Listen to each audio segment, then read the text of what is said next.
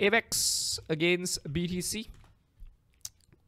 We are continuing higher for AVAX against BTC. Yes, we are above the skinny pink line. This is some sort of a falling channel, something like sheep, but this is a smaller one. So AVAX could still break out higher, right? I just don't feel convinced again with this move by AVAX against BTC. There could still be another wave down, right? ABC.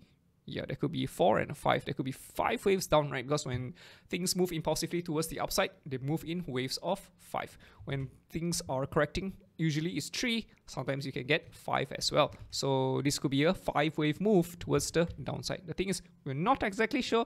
We don't see any clear signs of a proper bullish reversal yet. I mean, of course, if we break the resistance, great. Then hopefully we could get some sort of a consolidation, and we could jump in for a trade for sheep as it breaks out, right, of the consolidation. But if you don't get the consolidation and we just keep going higher and higher, then yeah, it's just too bad if you don't see any clear, proper tradable chart pattern, because we are traders and we are risk averse. AVAX against USDT.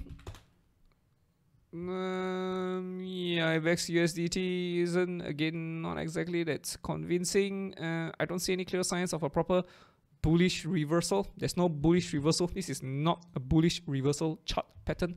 The risk, again, is still there. We could still pop lower. And if you do keep crawling up, that's not good. We want to see very high volatile moves towards the upside, not slow volatile moves, because we could be completing a mountain range, completing a descending triangle, and we pop much lower for AVAX. That would be brutal, actually. So yeah, be careful. Be very, very careful about going to a trade too soon for AVAX.